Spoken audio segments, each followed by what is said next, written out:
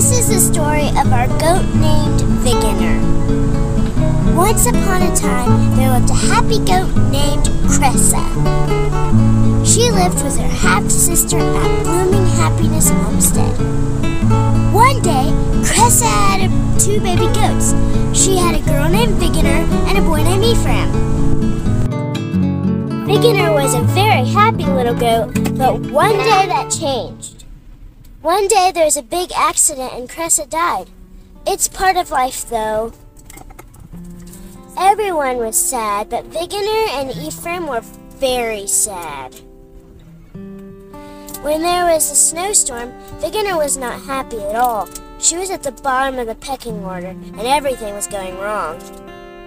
When you're at the bottom of the pecking order, it's hard to get shelter and food.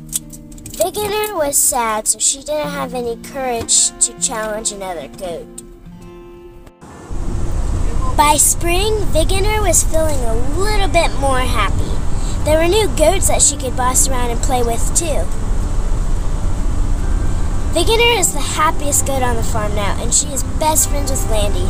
She learned an important lesson that everything will be okay in the end. The homesteaders sometimes laugh about how funny she is when she's prancing around and snorting.